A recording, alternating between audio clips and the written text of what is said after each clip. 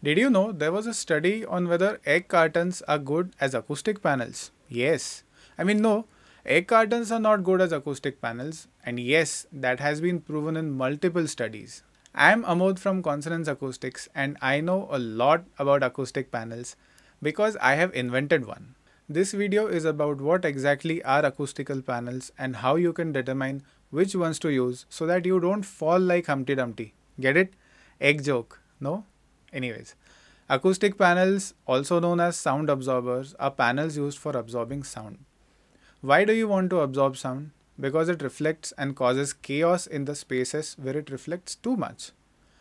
Acoustic panels stop the sound from reflecting back into the space. These panels are divided into three categories depending on the sound absorption mechanism they employ. The first type is porous absorbers, the second type is membrane absorbers, and the third is resonating absorbers.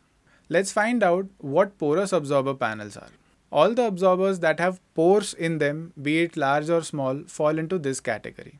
So materials like drapes, carpets, glass wool, perforated ceiling panels, PET or felt panels, etc. fall into this category. The sound waves enter into these absorbers through these cavities. The air molecules near the surface and in these pores are forced to vibrate, and the sound energy is dissipated in the form of heat. Absorption of porous absorbers changes with frequency, thickness of the absorber, surface finish, how it is mounted, etc.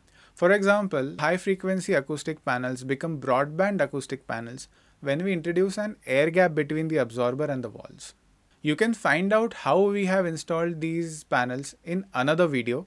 The link will be in the description. Porous absorbers will always absorb higher frequencies. With the introduction of an air gap or the increase in their overall thickness, they can extend their absorption in the lower frequency region.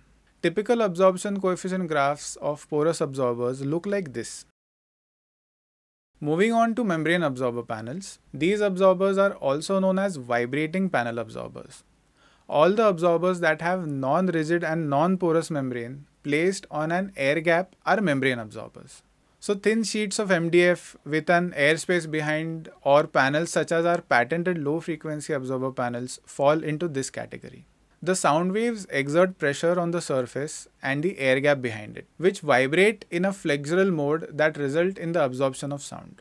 Absorption of membrane absorbers changes with the surface density, the air gap, and if any other material is present in that air gap, such as rock wool, which changes the impedance of the air gap. Such absorbers can be called base traps because their main function is to absorb only low frequencies. Membrane absorbers are used in places where you want to specifically absorb the lower frequencies and avoid absorption in the higher frequency region. Typical absorption coefficient graphs of membrane absorbers look like this. You can check out in detail how base traps work in another video, the link for which is shared in the description. Now the third kind of acoustic panel is the resonating absorber panel. Resonating absorber panels absorb frequencies that resonate with the panel.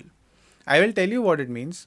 So resonating panels have an opening, a neck, and an air volume trapped in the cavity. When sound waves interact with the surface, the air volume resonates in the panel at a given frequency, which causes that frequency to get absorbed. Because of this mechanism, the range of absorbed frequencies is generally narrow in resonating absorber panels. Wooden slats, sometimes perforated panels with an air gap behind them, hem-holes resonators, even earthen pots all act as resonating absorbers. Absorption of resonating panels changes with the area of the opening, the volume of the resonator, and the length of the neck.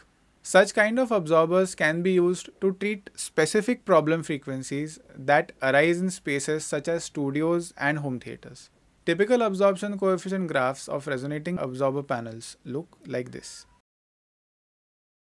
So in summary, porous acoustic panels are for high frequency absorption, membrane acoustic panels are for low frequency absorption, and resonating panels are for specific frequency absorption.